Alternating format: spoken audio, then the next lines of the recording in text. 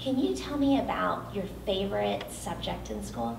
My favorite subject's probably writing because I love to write and I've been writing for a while. And I write every night before I go to bed and I do it when I'm at home. So, What kinds of things do you write about?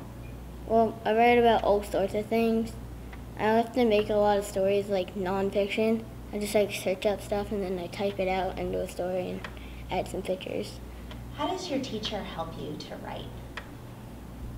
Well, she's a really amazing writer too. So every day she kind of gives us mini lessons on how to do different stuff, like how to do paragraphs or how to do like how to type stuff and make the font the right size and stuff like that. So Let's talk about learning plans a little bit. Like, how do you, when you walk into your classroom in the morning, or can you talk with me a little bit about like, what that learning plan is, and then how do you work with your day?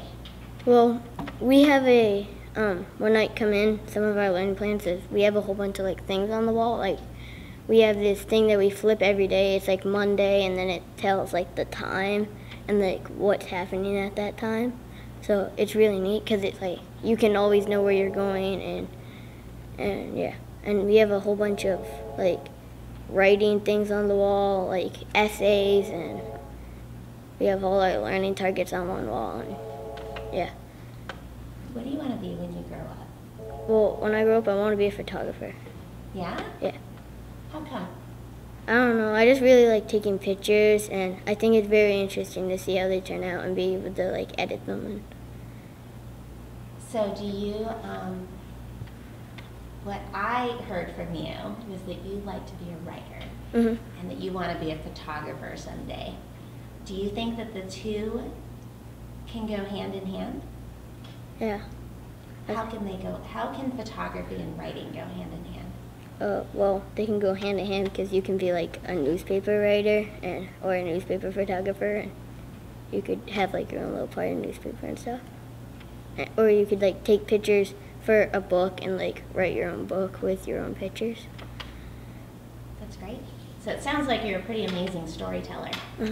Yeah?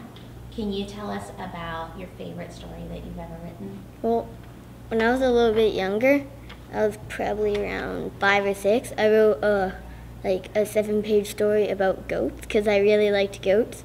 And our guidance counselor back then, Mrs. Bison, she loved goats too, and we would often go to her house and see her goats because my grandmother took care of her kids at a daycare, so we were like really good with her. And I wrote all this. I like searched up all this stuff about goats, and I put it into a book, and I took some pictures of her goats and put it in, and then I gave a couple of copies to her, and we kept a couple for myself.